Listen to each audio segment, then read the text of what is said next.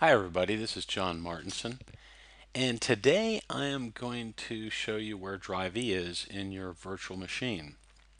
Whether you use XP32 or 64 or a Windows 7 64 or 32-bit version of Windows, it's very easy. Now the important thing is that you need to install from our system tools from our 32 and 64-bit Windows XP and 7 VM installers, you need to install one of our XP or Windows 7 VM installers in order to actually have a Drive E. Okay.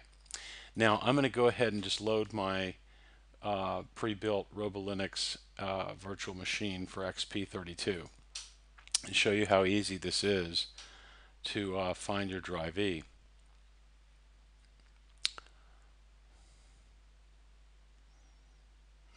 Okay, and it loads nice and fast. It's pretty optimized. Um, so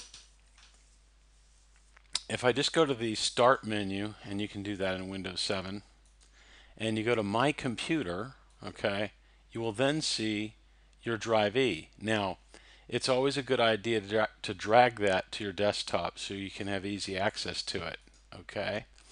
And that pretty much, that's about as easy as it can get. Um, If you don't use our VM installers, you are not going to find a Drive E in your Windows virtual machine. So please keep that in mind. And thank you very much, and I hope you have a great day, and God bless you.